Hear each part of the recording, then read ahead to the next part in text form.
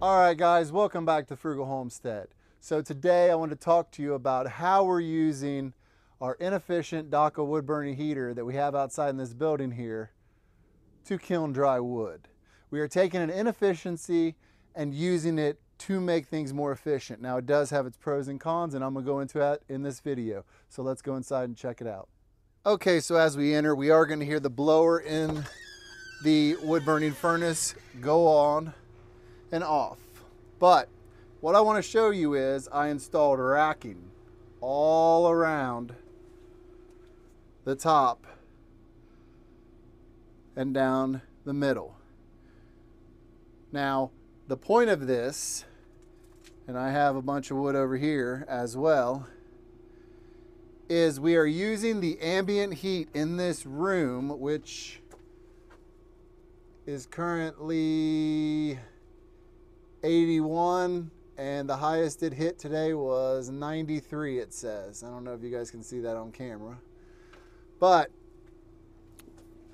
the wood burning furnace is heavily inefficient because we have it outside due to insurance purposes.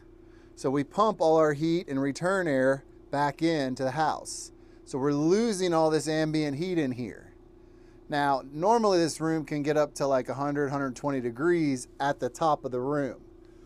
Now, it's not heavily insulated, but it does get hot. Now, what we're trying to do here is, this is all cherry that we're going to sell, all this. So what we're doing is we are drying this product in here. And I plan on putting more shelves up here and here. But what we also want to do, while it does not get as hot down here, it still does get warm. So what we're doing is cutting dead wood standing and drying it here for fuel for the wood burning furnace. So kind of doing double duty. Now there is one big problem, and I don't know if you guys can see it. I'll try and get you up here. And that is the humidity. 45%. Now the problem with that kind of humidity is it holds you, like caps your temperature. So in other words, your room here doesn't want to get any hotter because the humidity is so high. And as the humidity goes down, the temperature goes up. So it's kind of one of those things where you've got to find a perfect balance. Now, I want you to see, because these were all at 30 and 40% and put in here 2 days ago. Look at the cracks opening up, guys. It's working. The cracks are all opening up. You can see them coming through. They really are starting to show. See if I can get the camera to pick it up. So it's definitely working. But we got to find a way to evacuate some of the air that's in here to get the moisture out and to let the temperature rise.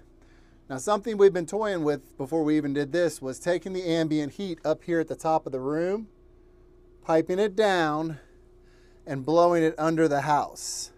So the area under the house obviously is not heated. So if we can put some heat in there, it's going to give us warmer floors and a warmer house. But by sucking it out from up here and making a circle out of it, we will be expelling some of the moisture. Now, I don't know if that's going to create more problems in the future. It may be more beneficial just to put it out the wall here and blow it outside. We haven't figured that much out yet. Right now, we're content with allowing the system to run the way it is running. It allows us to dry wood, because all this is wood burner wood that we're just drying out a little bit. Most of it's at about 20% now. It was dead standing, but we want it to finish drying out so it burns really nice. Basically all trash wood in our opinion. We would not sell any of this, but I have no problems burning it in this wood burning furnace. So the long-term goal here is to be able to kiln dry a third or a half cord at a time of cell wood, and the bottoms all be full of wood for the wood burner that's just finishing its drying process. You know, the outside of it may have a little bit of wet bark on it or whatever. We don't actually cut like cell wood and use it in our wood furnace. We just run around and all the dead standing in our woods or that we get, or stuff that's semi-punky or anything like that, we just cut that up and burn that. I don't want to sell people dead standing firewood. I want premium product. I want people to know that they're getting the best when they order from us. But at the same time, I need to get this wood dry, and this is just byproduct heat. It literally just radiates out the building. It doesn't do anything. It's not real useful. So we're trying to find a way to use it. We just got to learn how to control the humidity in here at the same time. But I think that it turns a bad situation better. I think an optimal situation would be that this was inside the house. The insurance is just not about it. They've made that quite clear. Even though this thing has a full foundation under it, it's still considered a manufactured home.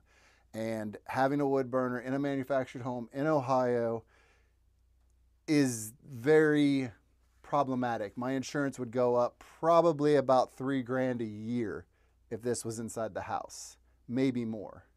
So while it's inefficient, I think it's a good baseline here. Now in the future, we are going to use mini splits powered by solar to offset the cost. This will be the backup. Whether I'd go get a catalytic one, I'm not sure.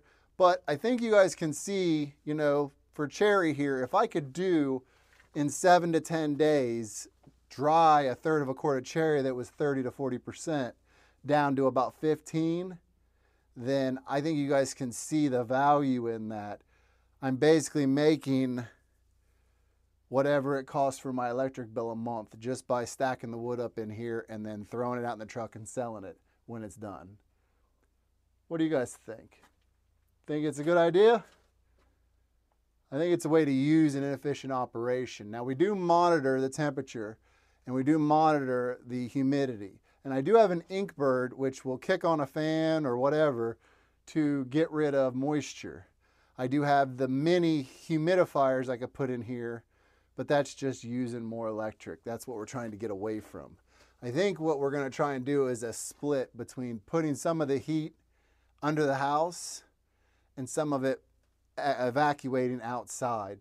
We're going to have to do something though. Right now, I basically, when I come out, I'll leave the door open for a few minutes, and that lets a lot of the moisture out. The moisture will drop about 5 points and then it goes again. But like I said, we're only on like 2 days and they're already showing cracks and we're down to 40%, which makes me think that this may be a non-starter. It may not be an issue because once it drops below 30%, from what I've learned with my little freezer kiln, is after 30%, it's not even a problem. The heat will just start rising and it'll force the humidity down after that. But I'm pretty excited. I'm looking at these cracks opening up and I'm realizing how good this is going to come out and start working. It may take 7 to 10 days, but it ain't hurting nothing. Can you imagine how many third of a cords I can push through the rest of the year if this thing starts producing at 7 to 10? And I've already got the cherry split and seasoning out there and ready to go back in. And when pulling in like a third of a cord for 120 bucks of this cherry, we'd be paying electric bill every month, but doing it every 7 to 10 days. So right now, I think that the best thing to do is check out any comments you guys leave, see if I can get any ideas to improve this, because I'm definitely looking for them. I want to make this better. I will put the other shelves in, so I will give you guys an update about how this turns out, this batch. I will crack them open, we'll check some numbers and some other things, but I just wanted to bring you guys this video to show you what I'm doing, because it might give some other people some thoughts on how they have theirs set up. If you have, say, a garage with a boiler in a back room, maybe you can throw up a divider wall and do something kind of similar, just using the ambient heat. Another idea I had, and I have one in the garage actually, is one of those in-pipe heat reclaimers. I have one on the Daka unit in the garage, so I'm kind of wondering if I pulled that and put it in here, if I could get the temperature even higher in here and maybe be able to burn off some of the moisture a little faster. But time will tell. I'll keep you guys updated. We appreciate you guys coming along. And if you haven't already, and I don't know why you wouldn't have, go down, hit subscribe. hit the notification bell so you see all of our upcoming videos. Make sure you leave us a like. Let me know in the comments any ideas you have. Really want to make this work. Want to hear your guys' ideas, and we will see you in the next one. Man, it smells good in here. It smells like cherry, but also smells like a swimming pool. Very damp.